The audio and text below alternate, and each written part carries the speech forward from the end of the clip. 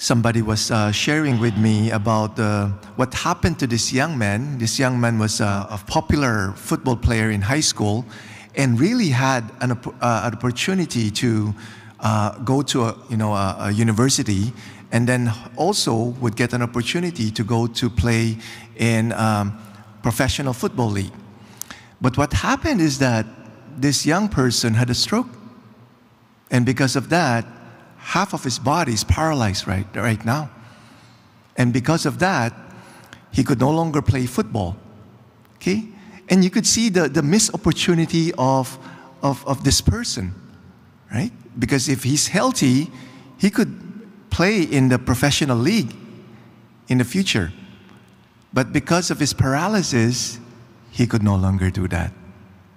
And in our gospel today, we saw also this man. We don't know about his background, but he's paralyzed, bedridden. Maybe he was very healthy before. Okay? He could do a lot of good works.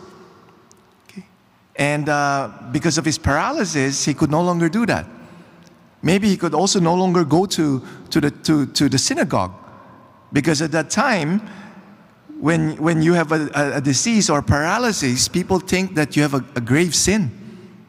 And God is punishing you. And because of that, you're considered unclean. So many things, right? That this person couldn't do anymore because of his paralysis. And sometimes when we read this story, sometimes we couldn't really connect because we're healthy. We could do what we want to do. And yet, we forget at times that sin could paralyze us. Okay? Sin could paralyze us. Because sin, whenever we sin, we separate ourselves from God. And something in us dies. Something in us gets paralyzed. Okay? What are the things that could paralyze us? Of course, fear, resentment, addictions could paralyze us. We're not able to do what God is calling us to do. Because when we're living in sin, we're full of ourselves. Remember, what's the middle of all sin? It's an I. If you spell sin, S-I-N, the middle of that is I. Okay? That's why we can't do what God is asking us to do. It paralyzes us. Jesus told this paralyzed man, "Take heart, son, your sins are forgiven." And because of that, he was able to, when Jesus asked him, "Stand up, take your bed, and go to your home." And he stood up and went to his home.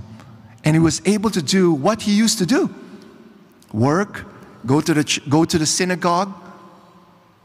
The paralysis got healed. And that's what we need to do every day. We have to look into ourselves. What is paralyzing us?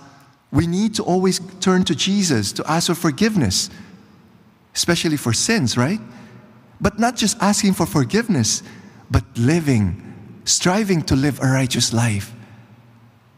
Because our life here on earth, it's a process of transformation, a process of sanctification, and also this term, deification, becoming more and more like God. And when we become more and more like God, we're able to do what He wants us to do. And sometimes we couldn't imagine that because for so long, we're living in paralysis. We couldn't imagine what a life without paralysis is. That's why, we need to ask for that grace. We need to, because we couldn't imagine it. But I tell you, the Lord will show it to you what you could do. What you could do for God's kingdom here on earth.